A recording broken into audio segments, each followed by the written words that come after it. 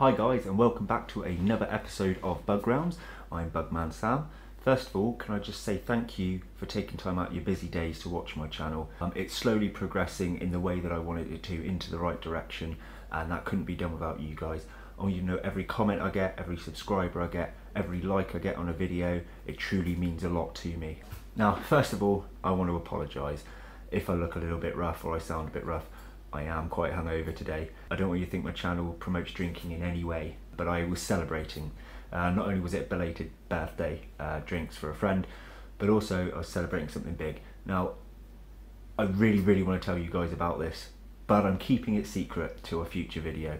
What I can tell you is it does relate to the BTS show in May, which I will be attending, providing work let me have it off. But it's more than just me attending.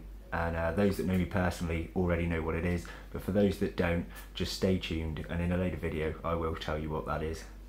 Now, what we're going to do today is we're going to do another sort of homemade project. I've been trying to think of something else I can do other than just decor, and financially things aren't that brilliant right now.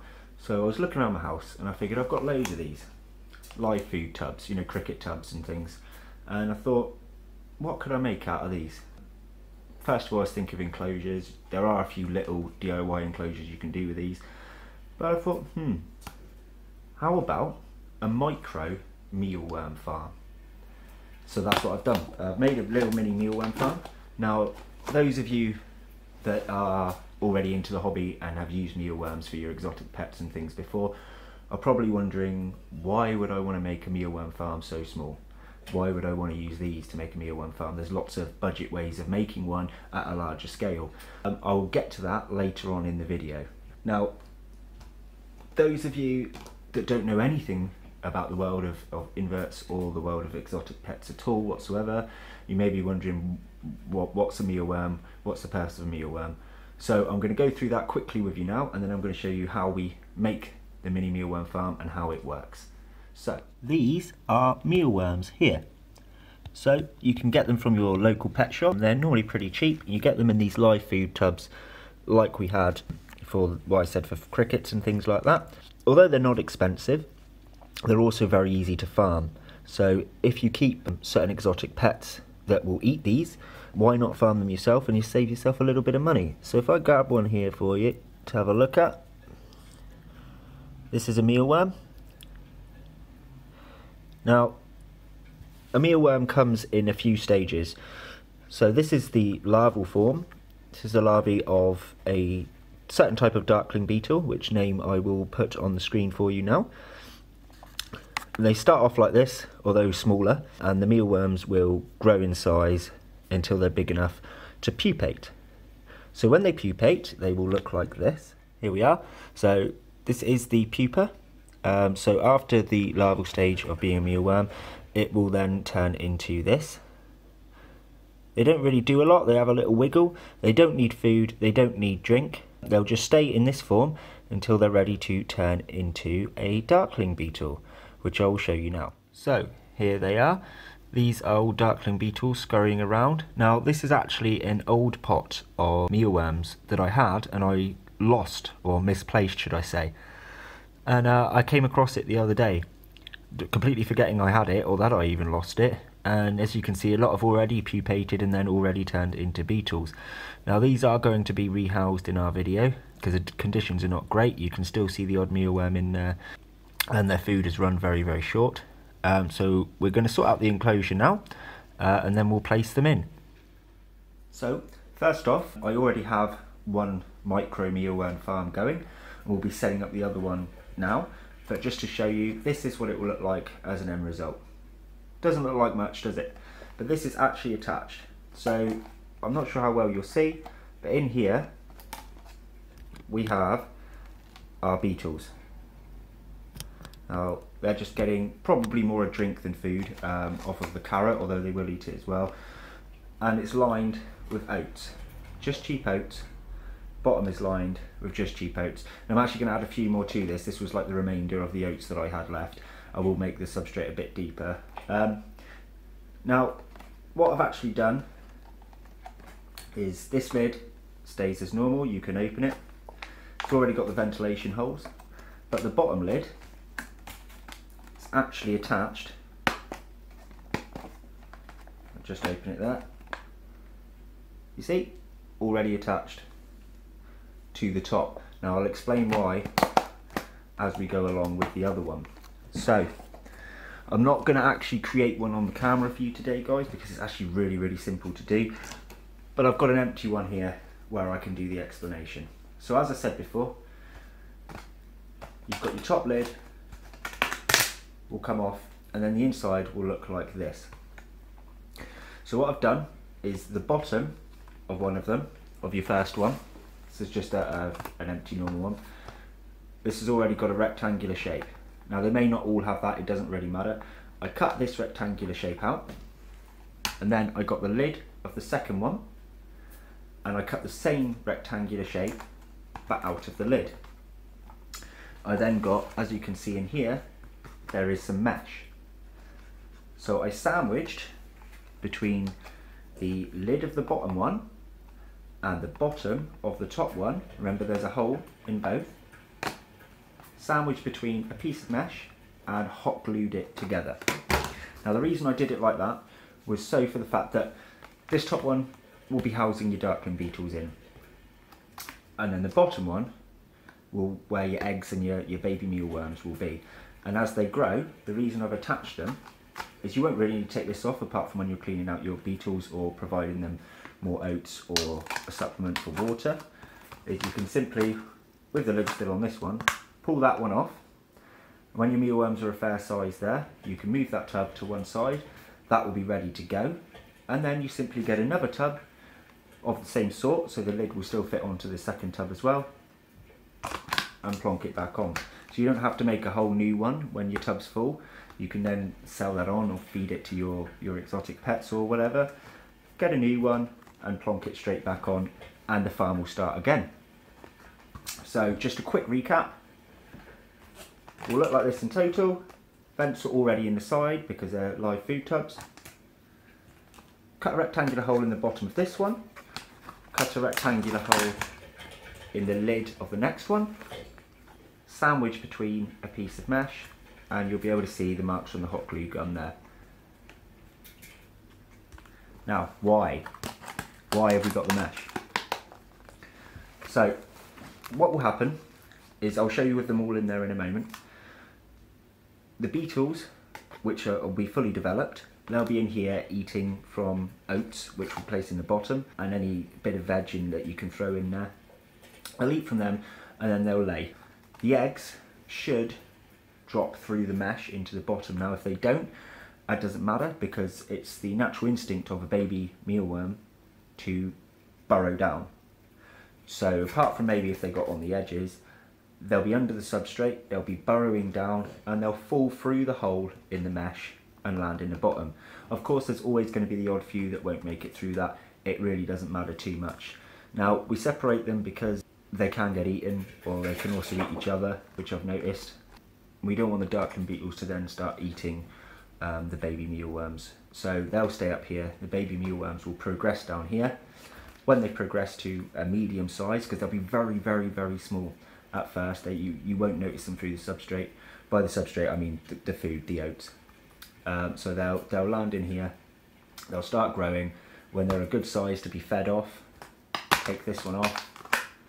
That tub's gone that way because that's for feeding off. Get yourself a new tub, take the lid off that one because you won't need it, and attach it on here, and your farm is starting again.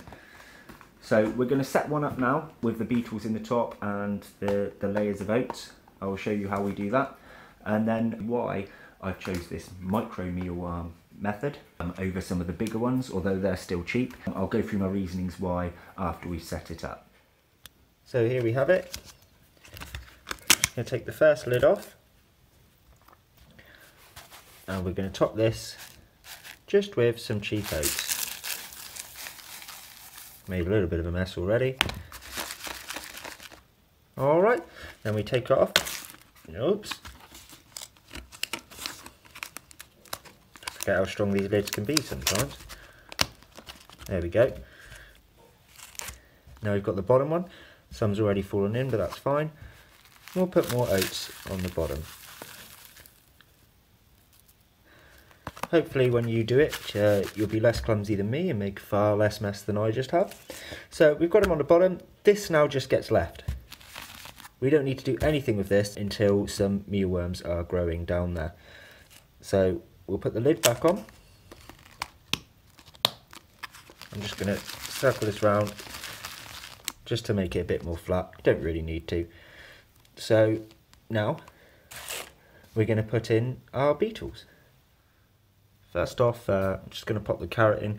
It's got quite a lot of moisture to it, so you won't need to provide a water dish. As long as you can provide fresh vegetables like this, they'll get the moisture out of that. So here was our old tub. And let's just put some through.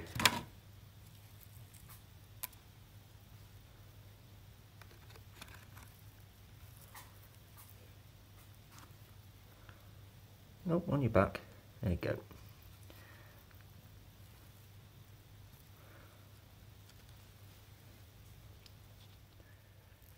I skipped along there, guys, because it would have taken me a while to put them all in. But there we are. I've transferred the beetles across. And now, in the other one, I put a little hide in. I might find something that I can just put in this one. It's not necessary, but they do quite like the dark. So then I'll pop the lid on. And just let them do their thing.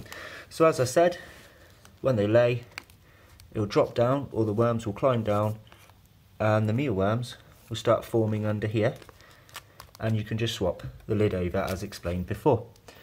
So there we have it. The only additional thing is you want to get yourself another tub. I'm just going to use another cricket tub for now just to show you, but I was going to get a smaller rounder tub to put in your pupae. So here's just a couple that I've pulled out. There are more in there. I'm going to go and sift through that in a minute. Like I said, they don't need food, they don't need water. You just need to keep them separate because I have witnessed them actually get eaten before. Don't want that because we want them to turn into more beetles. So there we have it. So we're going to keep them in a separate tub. You want to keep a lid on that as well because when they pupate into the beetles can climb quite well.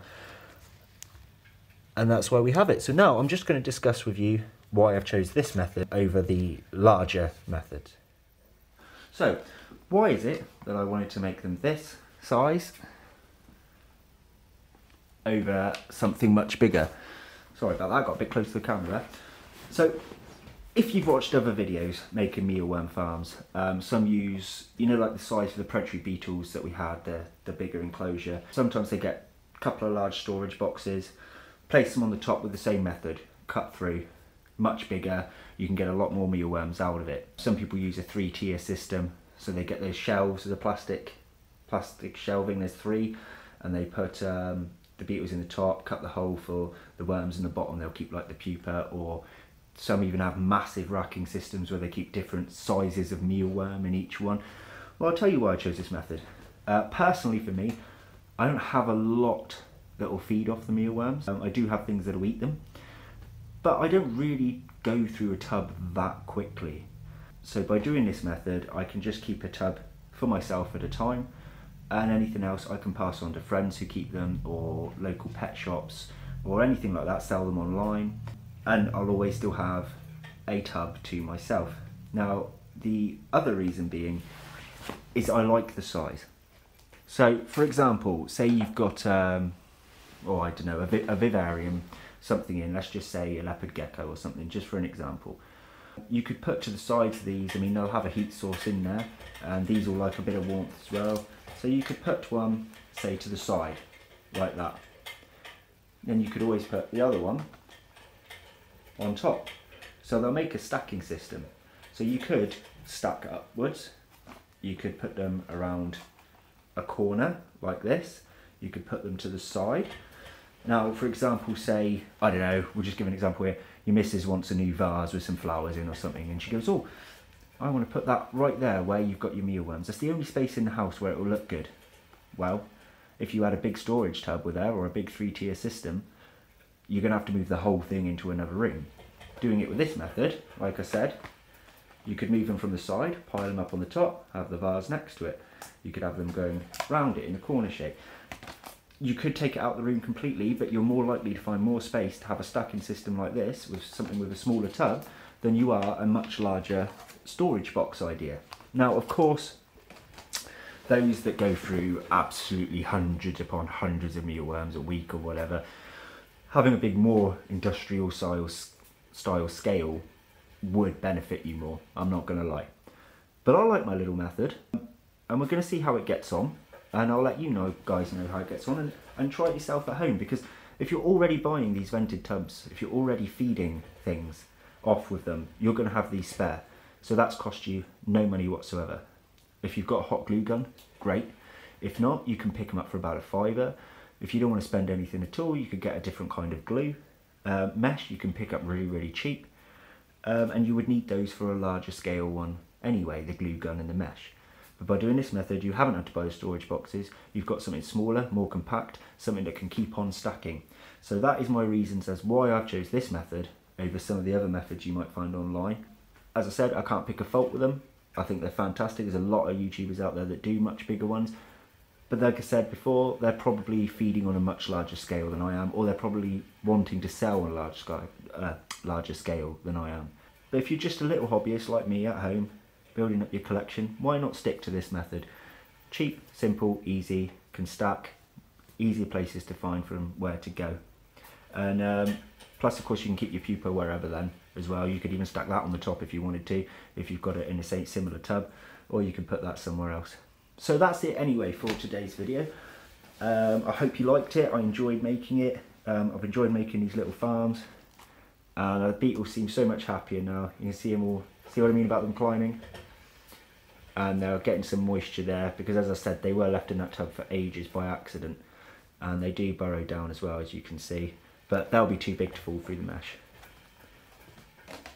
So thanks again for taking your time to watch my video. I know I said it at the start, but I mean, I can't even explain how much it means to me to get even just an extra view. I check my YouTube every day. I only do a video a week, but I check it every single day. And you know, I'm at work, for example, and I get myself a little notification saying so and so subscribe to your channel, and it just makes my day.